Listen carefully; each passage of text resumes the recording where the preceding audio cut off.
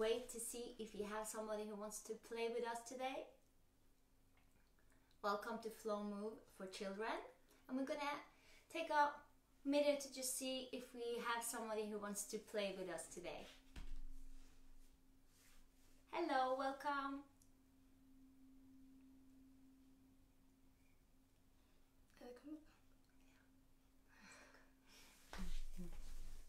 Hello, welcome. We're just waiting for everyone who wants to join us today to log on, and we'll tell more in a little while.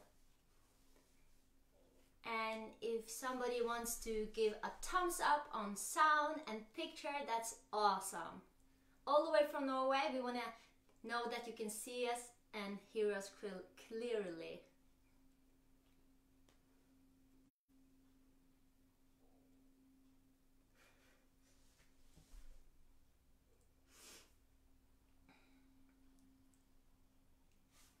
Let's see. Hello, Fresh.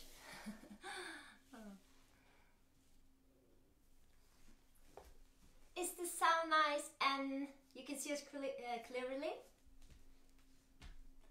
Then we soon are ready to begin. A couple of more seconds.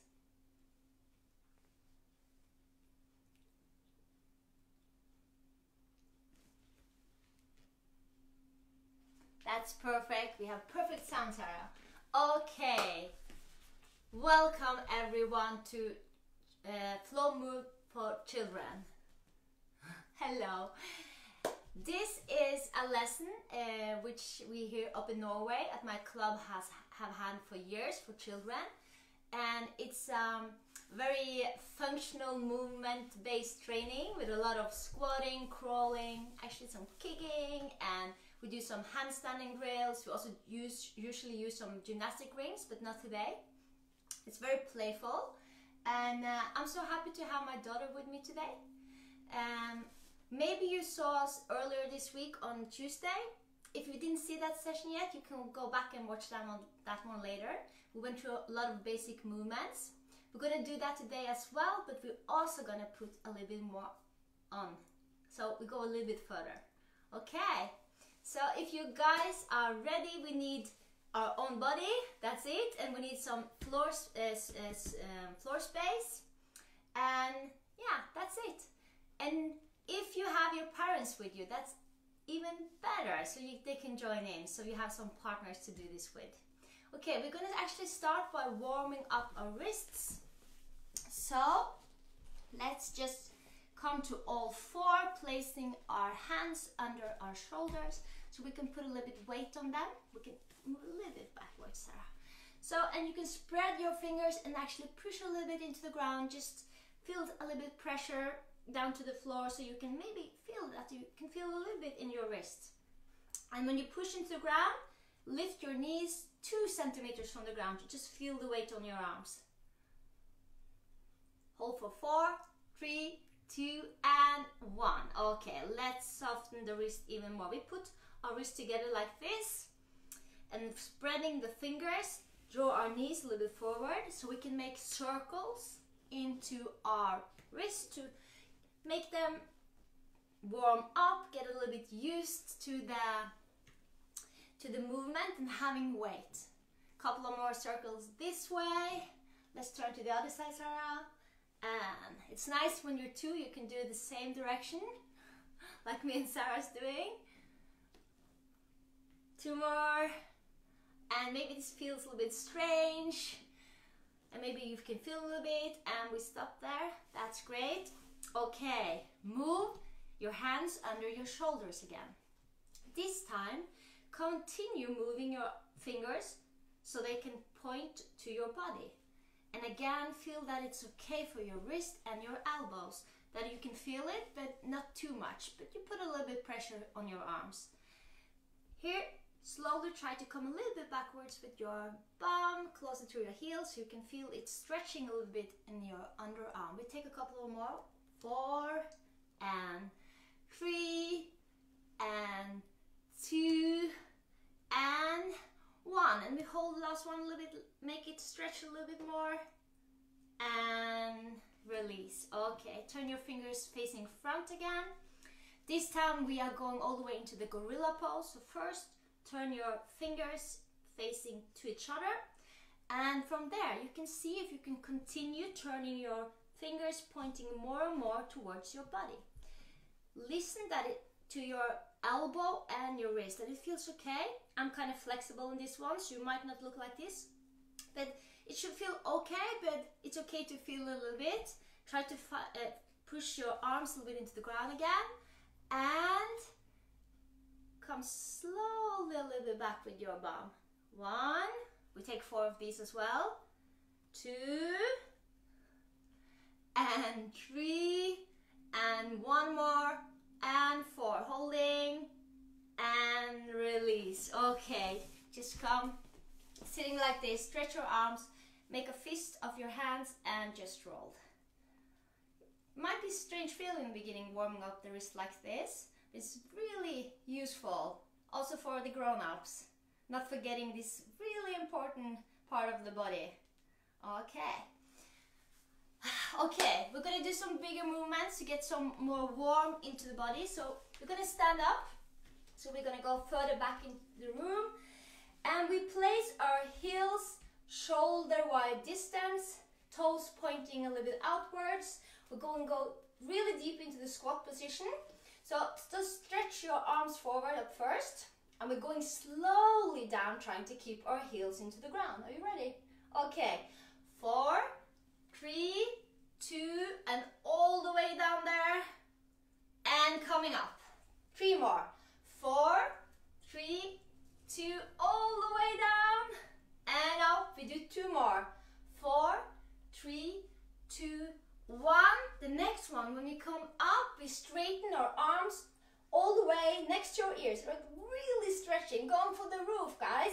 And we try to continue stretching for the roof while we go down. 4, 3, hold 2, and hold the position. Hold here. You can bounce a little bit like this. 4, 3, 2, and 1, and just bring your arms forward. Okay. Put your elbows inside of your knees. Push a little bit to your knees and just bounce a little bit like this. Okay, maybe you can move your spine a little bit as well. And your hips. And yes. Okay. We're going to do something which we call the king and the queen. So we're going to jump a little bit forward. Have a little bit more space between us. The king and the queen will make us end up in something called the pistol squat. But we're going to do some practicing here first. So sitting in the squat, try to lift your right heel up like this. And then turning the knee to the left chin. And then you just sit on top of your heel here as a king or a queen. We can wave like this. Return to the squat position again. Okay, lifting the left heel. Twisting so you can touch your chin and king and queen. And we can wave like a queen or a king. Return to the squat. Okay, we're going to take this a little bit further. You might have your fingers in the floor if you want to here. Lift your right heel. We're putting the knee to the left chin. And you can see if you can bring your arms like this. We're going to put down the whole foot down to the floor and see if we can do it without the bum landing onto the floor, stretching our left foot straight forward. Pistol squat, okay? Put your foot down again and return to the squat position. We try the other way as well. Lift your left heel. We touch the chin. Straighten your arms, or you can have it into ground. If you fell down on your bum the last time, you can try it with your arms. And we slowly go down and stretch our front foot. Ah, beautiful. You're doing as best as you can. And return to the squat position again. Ah, that's great. Okay, so straighten your arms so we can come up for 2 seconds here. Just shake your legs. That's great. And coming down again. Okay. Last time, we did some beast pose position and crab pose. And we're going to continue with that. This, we're going to play a little bit more with it. So beast pose is this position. You're placing your hands under your shoulders, pushing into the ground. You have your knees in front of your hips, and you put your toes, tuck your toes under so you can lift your knees 2 centimeters. So this is the beast pose, and it's kind of heavy position to be in if you really have your knees low. You have to really use your core, and you can soon feel the heat coming into the body. Can you, Sarah? Yeah. Yeah, okay, put down your knees again. We're gonna practice a little bit here before we do the whole exercise. Just face front, Sarah. Okay, so lift your knees and try now to lift the toes on your right foot and your left arm from the ground. So the opposite foot and arm, and put it down. Try to lift your left arm and your right arm. Hold and put it down. So what we're going to do now, we're going to try to move with a diagonal moving. And we're going to play with this because me and Sarah, we're going to face front to each other. And if you have someone to do that with, that's great. If you don't, pretend that you have someone, okay? And we're going to come into the beast pose position, and then we push into the ground, and we lift our knees, and we're going to keep our knees lifted just above the floor. And we do a high five. 1, 2, and then we're going to turn. And we're going to do it diagonal, so we all the way, opposite arm and foot are moving at the same time, all the way till we're facing with our behinds, and we do a high five here. High five, Sarah. And we continue the circle. Oh, can you feel this, Sarah? Yeah. Yeah, it's heavy, isn't it? Woo! All the way. And you can come down. Ah, that's nice. Okay. And we also practiced the crab pose last time. So you can do it with your facing front, Sarah. With the crab pose, we have the arms behind us, and we place your feet bended like this, and you lift your chest, and you lift your bum a couple of centimeters above the floor, like this. And we can try to do the diagonal lift again. So if you lift your right arm and your left foot, put it down, and opposite, and put it down, put it down. Okay, let's do the same. Do a high five this time. Facing this way first. Are you ready? Yeah. Lift your chest. Okay, high five. And we start moving in a circle. Okay, this is gonna be exciting. Okay, high five, Sarah. Where are you? High five. The other one. High five. Okay, let's move. Open your chest. Woo! All the way. Not as heavy as the other one, but still. Yeah. Okay. Down with your bum again. Oh, that's great. Okay. We're now going to do deep beast with a front step through. We also did this on Tuesday, but we're taking the basic movement from the start again. The deep beast. You sit in a squat and you lift your heels and you start sliding your arms forward. Try to take your head between your arms and you take your knees pretty close to the floor without the knees touching. So it's kind of heavy to being in a deep beast pose, but do as best as you can.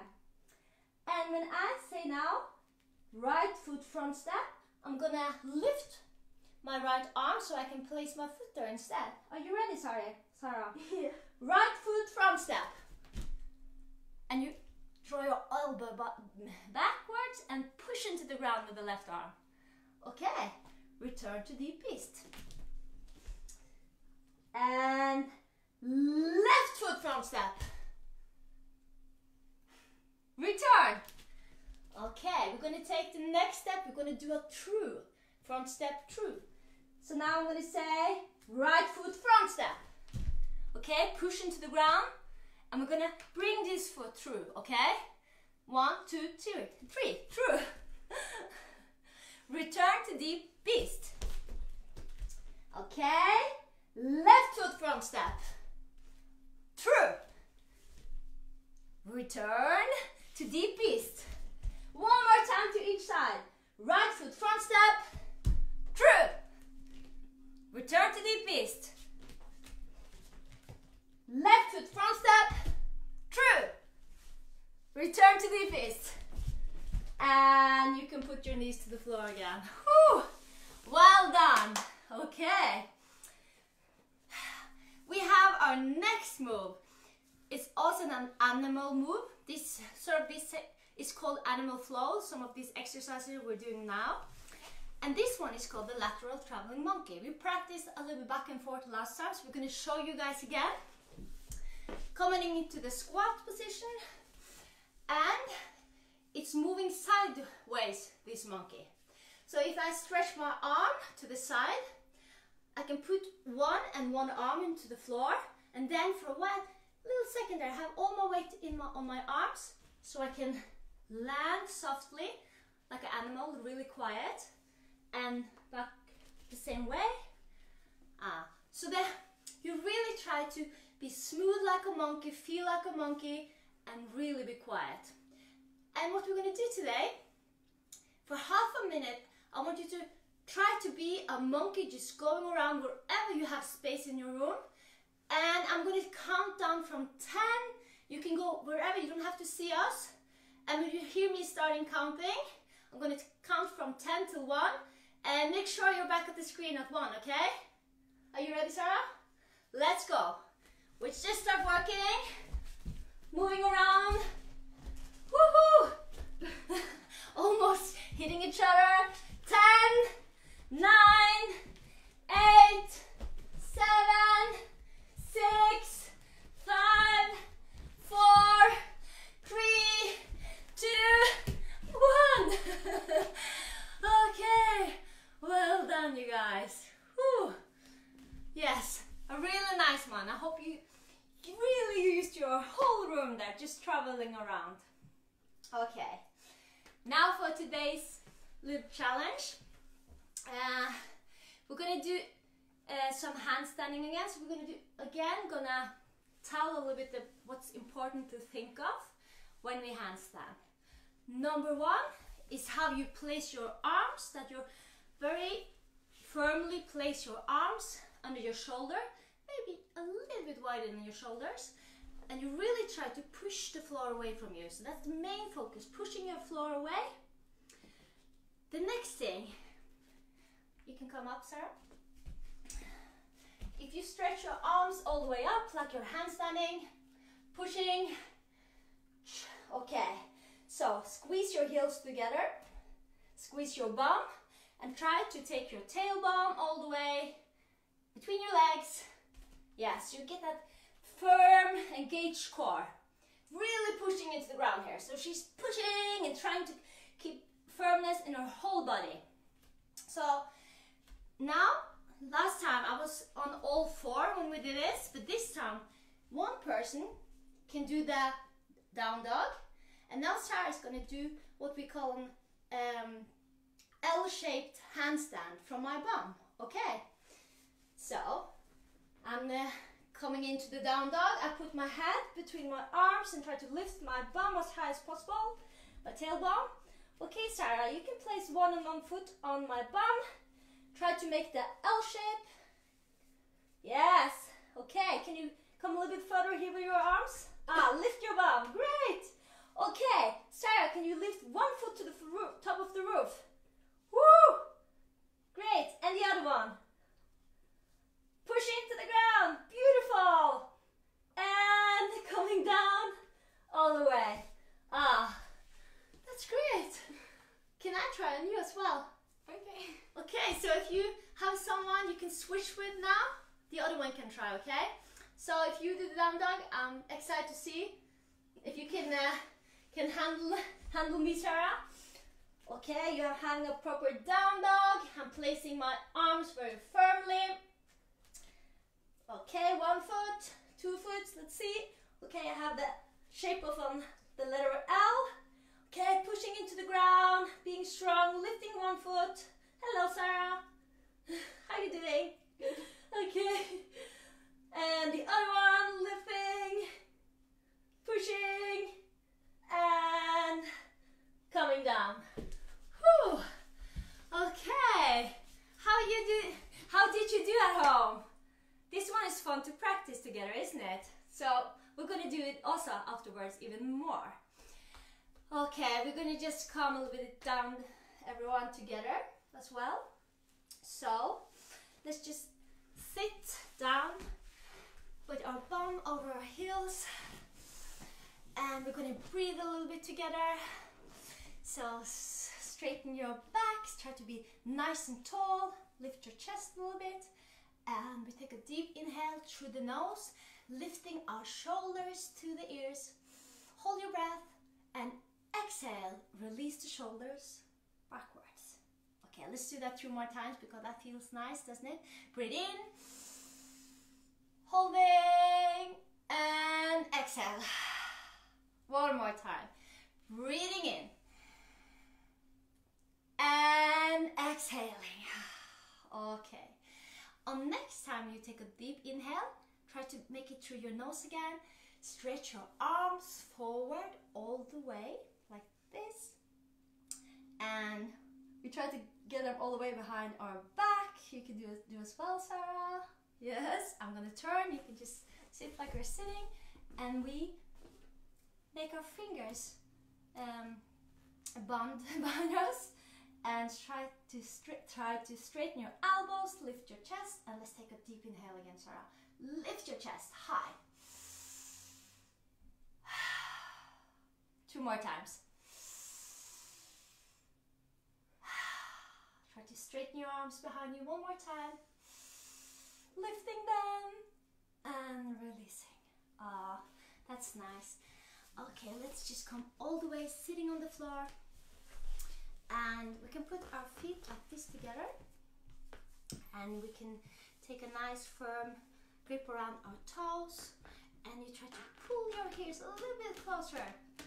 Okay, try to straighten your back. And you can move a little bit with your knees like this. Okay, we're gonna see if we can get our head down to our toes. Okay, so take a deep inhale. And I don't think I can do this, but I'm gonna try. Oh, no, I'm not there yet. Oh, try for a couple more seconds. Breathing in 1 more time. And exhale. Just slowly come up again. Just straighten your feet. Oh, that was fun, guys. You had fun, Sarah? Yeah, I enjoyed that. I love playing like this. I hope you guys also had a lot of fun. And you can look at this session more times and practice some of the moves we did. It's fun to practice. It becomes easier and easier. And you can play putting those moves together. That's a lot of fun. So, we just want to send a lot of love from Norway. And we're so happy to be with you guys. Okay, enjoy the rest of your day. Bye.